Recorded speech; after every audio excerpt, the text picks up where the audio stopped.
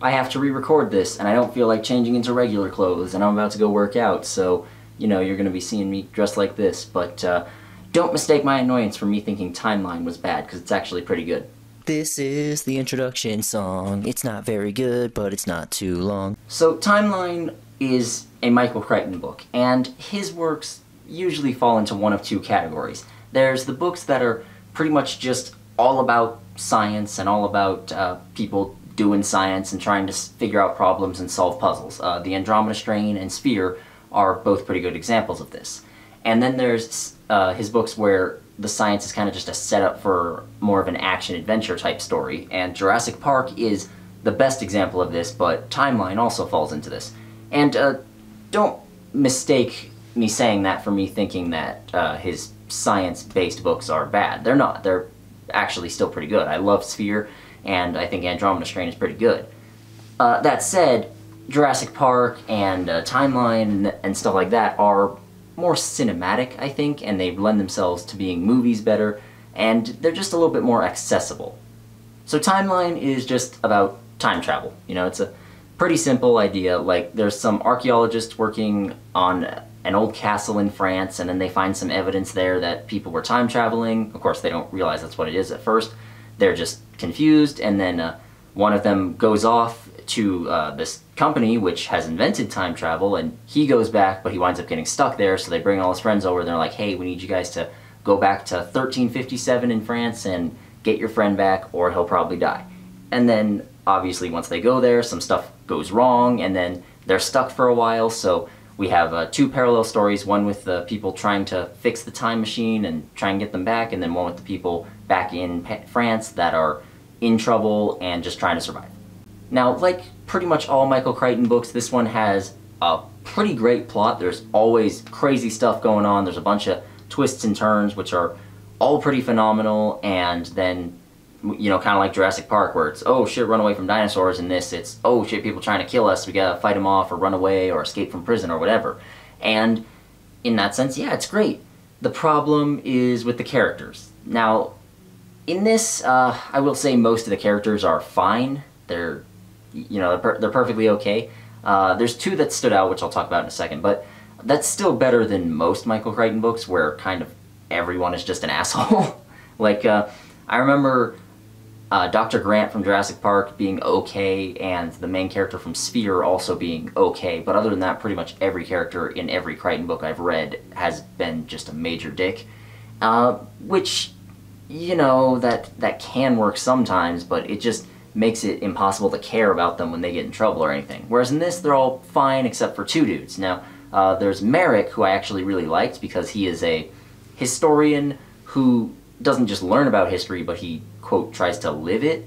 So he actually learns, like, horseback riding, and he learns how to fight the way knights did, and he actually learns to speak certain languages like Middle French and Occitan, which wind up being useful for them when they go back in time. And so, yeah, he's not a particularly deep or complex character, but I liked him, and he does go through some development as the story goes on.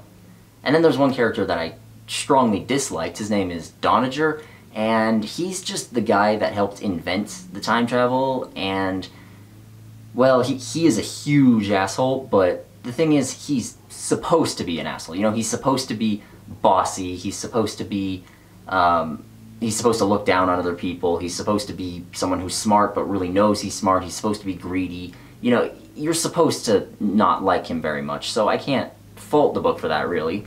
And he's, I don't really want to call him a villain, but, you know, he's I don't know, he's a minor antagonist, we'll say. That's the best way of putting it.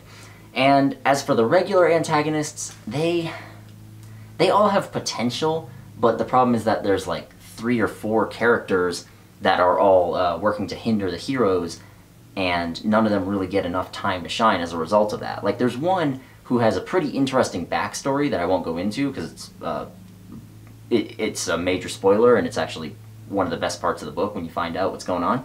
But he just doesn't get enough time to really be in the story and to really shine. So I kind of wish that he had been the main villain, or if they had just picked one of the others and focused on them, because splitting attention this much is kind of, it's not a good thing. Now, just like other Michael Crichton books, you can tell he really researched the hell out of the science in this. Like, with everything from Andromeda Strain to Sphere to Jurassic Park, you can tell that Michael Crichton really poured himself into researching, biology or genetics or physics in this case, or whatever else that book happens to be focused on. And I would be lying if I didn't say that some of it went over my head. But it is still fascinating to hear his take on time travel, where it's like, oh, well, you see, time doesn't actually move, time stands still and we move, and then they're talking about, like, quantum fluctuation and how things can be in two different distinct states at the same time, and, it doesn't make a lot of sense, but it's also not supposed to make a lot of sense, I don't think, and, he clearly did his research, so if you're into that sort of thing, then you'll probably be happy about that. But what made me happy was that he also very clearly did his research into medieval France and what that was like, because he knows a lot of things, and some people are annoyed by his writing style, where he occasionally, like, almost breaks the fourth wall and tells the audience, hey, here's explaining this concept or whatever.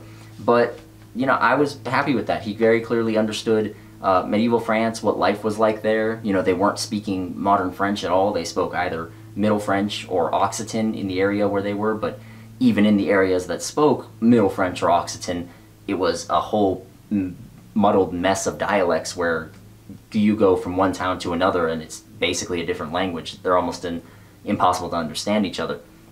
And that's very accurate to real history.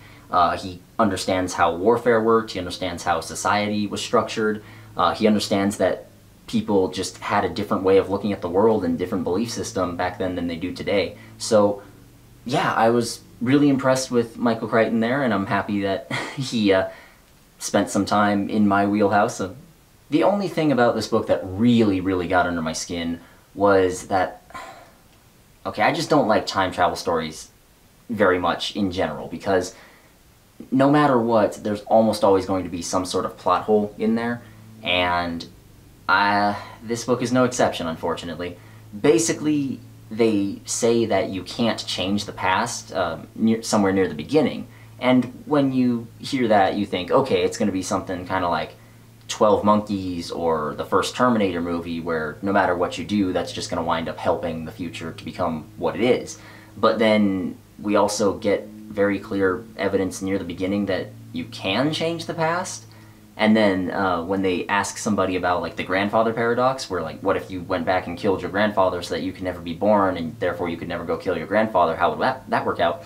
And he basically just tells them, well, if you're an actual human being, then you're just gonna not want to kill your grandpa, so you're not gonna actually be able to pull the trigger. And they're trying to say, well, like, theoretically, how would it work? And he just kind of dismisses it. He's like, theory doesn't matter when we're talking about people. And yeah, he's kind of right, but considering how much time this book spends on just talking physics and talking how time travel works, you could try to give a little bit of a better explanation there. Like, hell, this talks about different parallel dimensions and stuff. You could have just done something like, well, we don't actually send you back in time, we just send you to a different dimension where it's this current point in time, and that dimension is pretty much exactly like ours, and if you change something, then that one will change, but then we'll just send you to a different dimension because there's an infinite number of them, and this other dimension is exactly the same as the last one, and, something like that. That would be fine, but as it stands, it's just a major plot hole, which I really would not have expected from Michael Crichton. All in all, though, a solid action-adventure book. There's fight scenes, there's swashbuckling, there's horseback chases, there's people escaping from prison, there's all kinds of fun stuff, and the entire time that the timer is counting down, and if they don't get out of here in time, then something bad, they're going to be stuck here. So overall, yeah, Timeline, if you're looking for something good, then check it out. Thanks a bunch to everyone who watched, and thanks to my patrons, Oppo Savalane and Ava Toomer, Brother Santodes, Cavity Sanity, Christopher Quinten, Emily Miller, Joel, Madison Lewis Bennett, Taylor Briggs, Tobacco Crow, Vevictus, and all the others. Thanks a bunch for your support. If you would like to get your name on here, as well as access to some other stuff, then consider donating to my page. And if you can't do that, then just liking this video, commenting on it, sharing it around so it gets more popular, that really helps me a lot too. And yeah, that's all. See you next time.